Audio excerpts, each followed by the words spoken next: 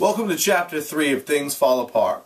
In this chapter you're going to learn more background information about Unoka, Okonkwo's father. You're going to learn about his death. You'll learn about some of the Igbo spirituality and religion and some of the gods that they worship. Also, you'll learn more about their customs, which is going to be something that carries throughout the entire novel. You'll learn about the concept of chi, which they consider their personal god. I like to think of it as their inner spirit or their soul. And I had a student one time that considered it as their mojo, which I thought was pretty neat. It's also going to show you how the Igbo interact socially with one another, or how they used to interact socially when the novel was set, again in the late 1800s, early 1900s. It has a couple of proverbs in this chapter as well that I want you to pay close attention to. And you'll remember that they call proverbs the palm oil with which words are eaten. So they're definitely important to the Igbo, and they're going to be important in my class. And they also introduce you to the concept of seed yams. And I don't want you to be confused and think that there's some sort of seed. It's just the yam itself. The yams don't produce seeds. The yams produce other yams. And they put the yam in the ground, and then it grows a tendril from the yam, and as the tendril grows up, the yams grow under the ground. Okay, so don't be confused by that when you hear seed yams. It's just another yam that they're going to plant into the ground. So let's get started with Chapter 3. Okonkwo did not have the start in life with... Let's get started with Chapter 3. Okonkwo did not have the start in life which many young men usually had. He did not inherit a barn from his father. There was no barn to inherit. The story was told in Umuafia of how his father, Unoka, had gone to consult the oracle of the hills and caves to find out why he always had a miserable harvest. The oracle was called Igbala, and people came from far and near to consult it. They came when misfortune dogged their steps, or when they had a dispute with their neighbors. They came to discover what the future held for them, or to consult the spirits of their departed fathers. The way into the shrine was a round hole at the side of a hill, just a little bigger than the round opening into a henhouse. Worshippers and those who came to seek knowledge from the god crawled on their belly through the hole and found themselves in a dark, endless space in the presence of Igbala. No one had ever beheld Igbala except his priestess, but no one who had ever crawled into his awful shrine had come out without the fear of his power. His priestess stood by the sacred fire which she built in the heart of the cave and proclaimed the will of the god.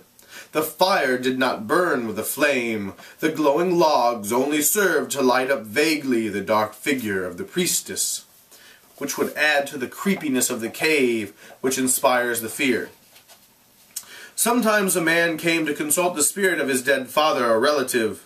It was said that when such a spirit appeared, the man saw it vaguely in the darkness, but never heard its voice. Some people even said that they heard the spirits flying and flapping their wings against the roof of the cave. And so we can already tell that those are not spirits flying and flapping around the cave, they're bats.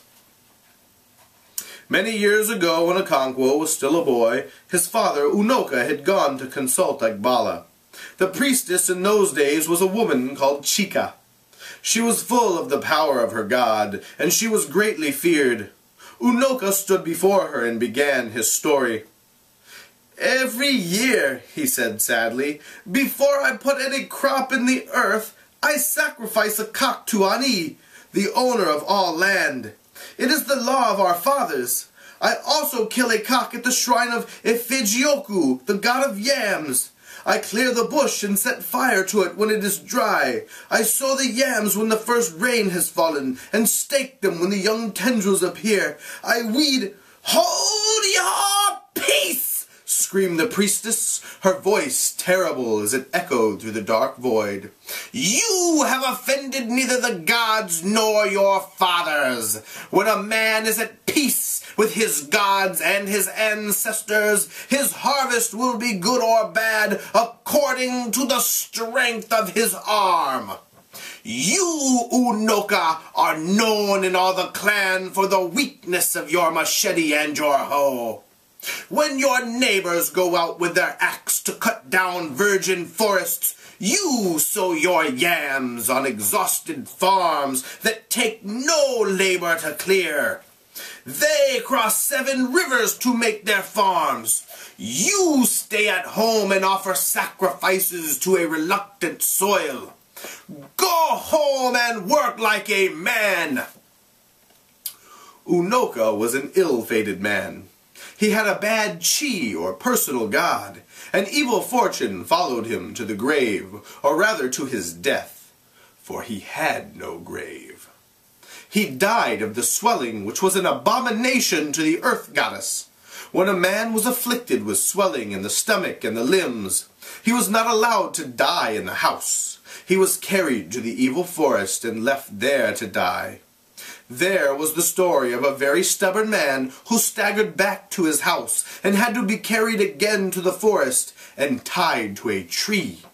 The sickness was an abomination to the earth, and so the victim could not be buried in her bowels. He died and rotted away above the earth, and was not given the first or the second burial. Such was Unoka's fate. When they carried him away, he took with him his flute. Now, I don't know what the sickness is that has killed Unoka, but I get the idea of why they're not burying him. See, they understand that something is wrong with him, and they're afraid that if they put his body in the ground, he'll contaminate the soil. And they're literally living from year to year off of the yams, which they pull out of the soil. So it makes sense that they wouldn't want to put something they felt was diseased into the soil where they're getting their food. With a father like Unoka, Okonkwo did not have the start in life which many young men had. He neither inherited a barn nor a title, nor even a young wife. Imagine that, inheriting a wife. It's kind of weird. But in spite of these disadvantages, he had begun, even in his father's lifetime, to lay the foundations of a prosperous future. It was slow and painful, but he threw himself into it like one possessed. And indeed he was possessed by the fear of his father's contemptible life and shameful death.